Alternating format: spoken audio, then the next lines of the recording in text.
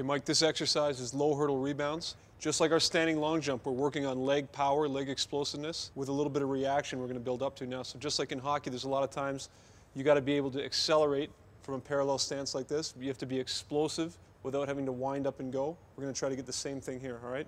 So come on back. Feet are shoulder width apart. Okay, you're going to bring back your arms. Drive forward. Now stick that landing, stick it. Perfect. Drive forward again, stick the landing. Drive with your arms and stick that landing. You got it. Okay, now come on back.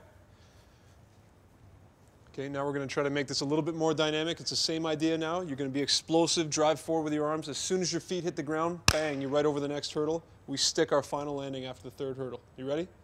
Let's see it. Right over and stick. Good.